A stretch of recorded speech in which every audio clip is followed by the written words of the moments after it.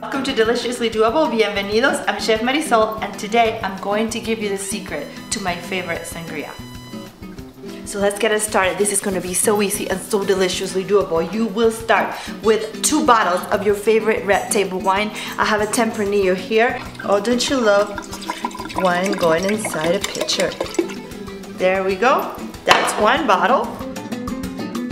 And that's the 2nd bottle. And now a little bit about the secret ingredients. The first one is called Solerno. Este es un licor de naranja. This is made in Sicily. And look, the bottle is so beautifully designed to look like an orange juicer. This is very clever design. But what's inside here? So delicioso. Porque everything is más delicioso en español.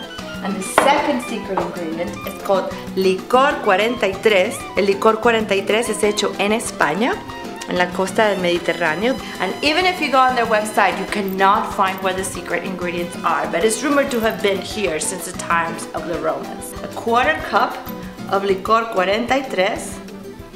And the blood orange liqueur Salerno, another 1/4 cup.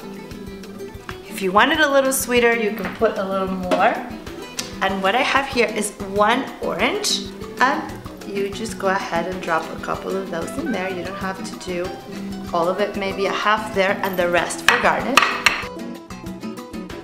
You are going to wait a couple of hours by doing something from the tapas. Tapar in español means to cover. So we are going to cover, and if you can wait 2 hours. Han pasado 2 horas, ¿no piensan? Do you think 2 hours have gone by? We're going to say that I have, and we're going to try it.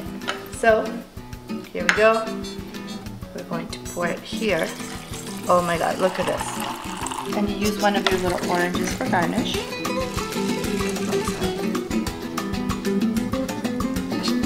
Have a deliciously doable day.